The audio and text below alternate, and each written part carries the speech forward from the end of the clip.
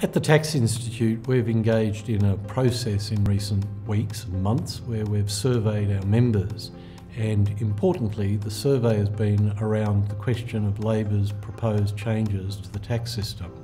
And there are many facets to that, most notably the restrictions on negative gearing that Labor is proposing on all but newly constructed property, the denial of refund of excess imputation credits, the halving of the capital gains tax discount, taxing discretionary trust distributions at a minimum rate of 30%, and perhaps most importantly, the measure to limit tax deductions for the cost of managing one's tax affairs to $3,000. They're the sort of the bad news, if you like, from what Labor is proposing. There's lots of arguments about those particular measures.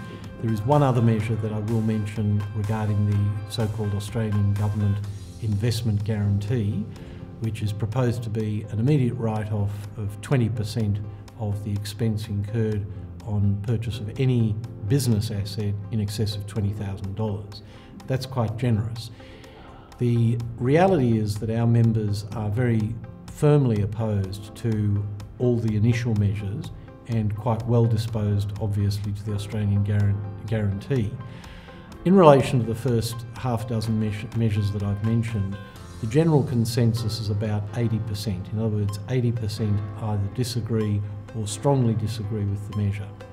Personally, I take a more precise approach, and I think there are some aspects to what Labor is proposing that are quite reasonable and quite fair. In particular, the halving of the CGT discount.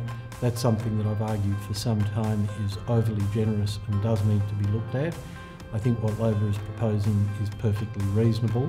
I know that many members of the Tax Institute don't agree with that particular measure, but nonetheless, I think we owe it to the Australian public to be honest about what is acceptable and what clearly is arguable. The negative gearing restrictions are more complicated, and I think whatever happens with that, there are going to be lots of issues.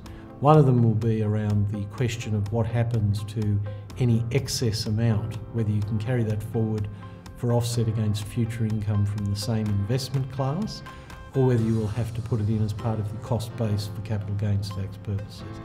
That's quite a technical question, but it's an important one that needs to be analysed. I've spoken to the Labor Party and they've indicated to me, verbally at least, that they will be looking at that issue over the months that follow. So that's it in a nutshell. There's lots more to say about it, but for the purposes of today, I think that's probably enough to at least give you a sense of what the Tax Institute is looking at.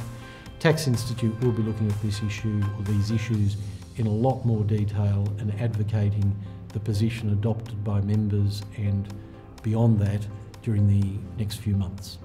Thank you.